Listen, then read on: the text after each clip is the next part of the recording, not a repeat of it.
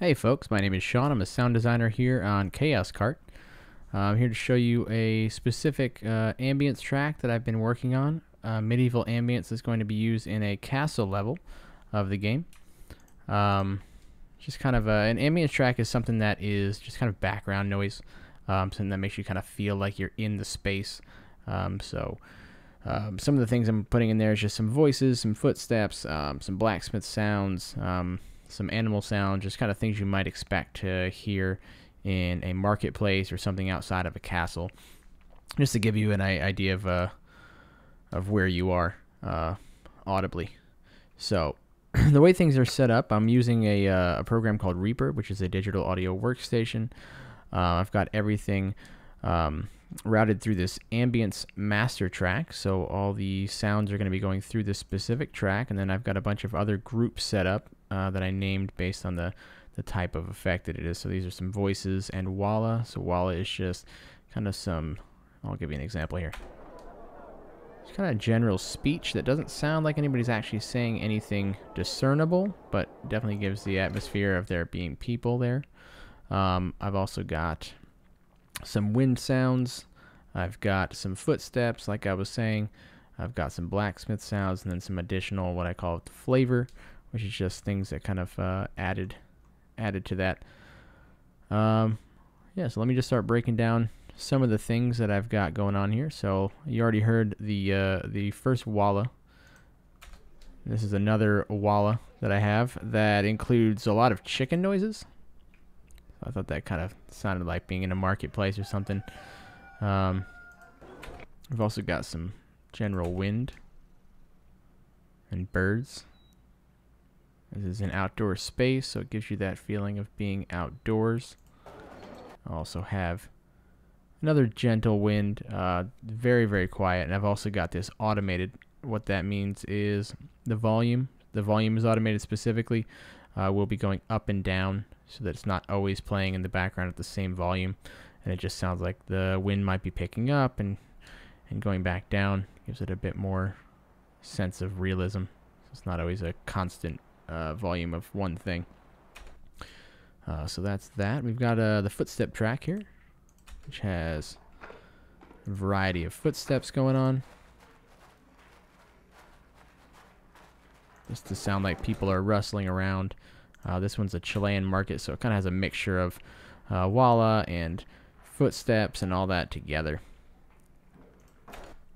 On the footstep track, I was having issues with it. A lot of these footsteps are recorded with the microphone directly next to the feet, so it sounded like it was really, really just right next to your ears. Honestly, it didn't sound great. So what I did was I used a program called, or a plugin called Proximity, and what that does is it allows you to essentially just simulate things being a little bit farther away with the proximity effect and some what's called air absorption. And essentially what it is just a complex equalizer that does some work for you and makes it sound a bit more realistic. Just pulls out some frequencies that make things sound realistically further away. So we had that. I also just threw another equalizer on here to take out, there was a lot of low end because it was recorded so close, and then also just to take out some more high end as well. So it sounded a little bit better. Then I just threw convolution reverb, just some medium ambience on top of that, with a little bit of a low pass, just to make it a little bit more reverby and sound a bit further away. And reverb, for those who don't know, is just kind of like the echo you'd hear in a space that makes it sound like you're actually in that space, as opposed to, right next to a microphone, which sounds unrealistic. So that is the footsteps. Then we have some blacksmith sounds.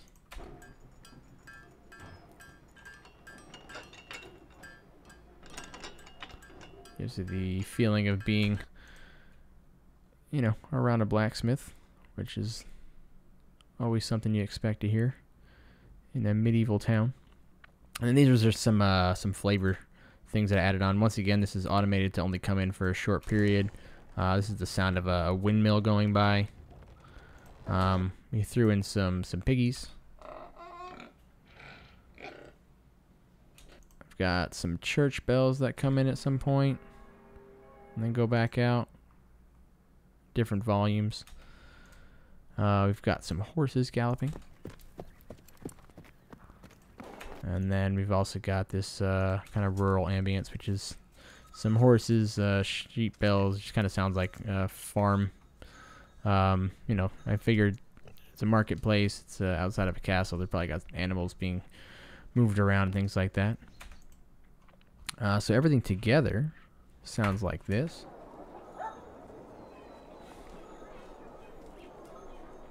Which I thought sounded pretty good. Sounds like you're in that space, but it sounds like you're directly in the middle of it. And the problem is, we're on a racetrack with this around us. So what I needed to do, I sent this to a reverb track. So this is the reverb. Everything that goes into this track is then being sent to this track, a complete copy of it, and then it's being affected by this reverb. And this reverb, I took all the dry signal out. Dry signal is just the actual signal that you just heard, and this will just be displaying reverb. So if I solo that, all you're hearing is a reverb of that track. So that sounds a bit too distant. So what we do is we mix the two of these together.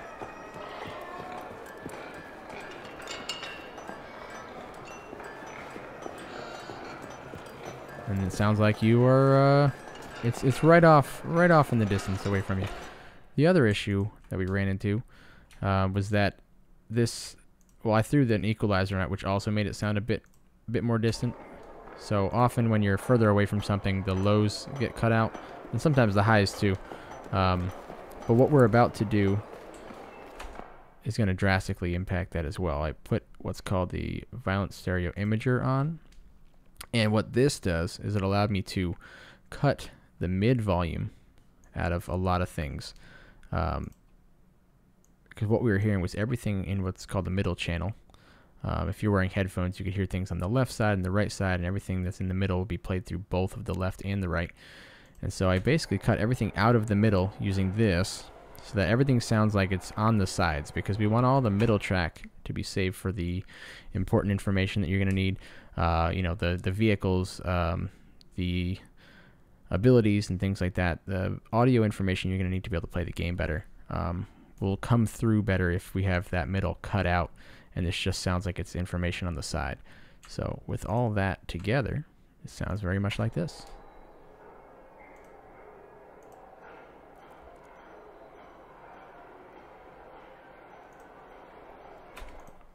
So we had to make that sound effect loop so that we could play this in the background and it just keeps playing over and over.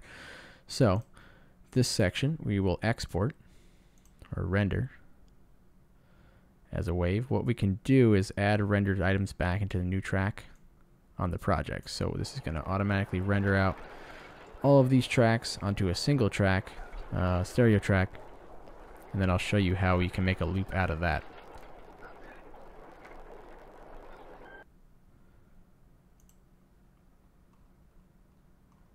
So there is that track on the bottom there. That's everything. So what we can do to make this loop, let's solo this track. So you can hear.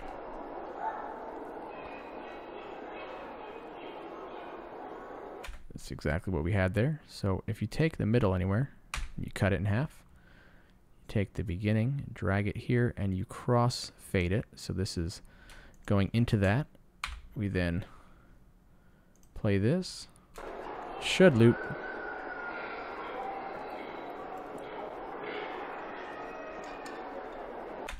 Pretty seamlessly into that side. So then you just once again render that out as a loop, and you're good to go.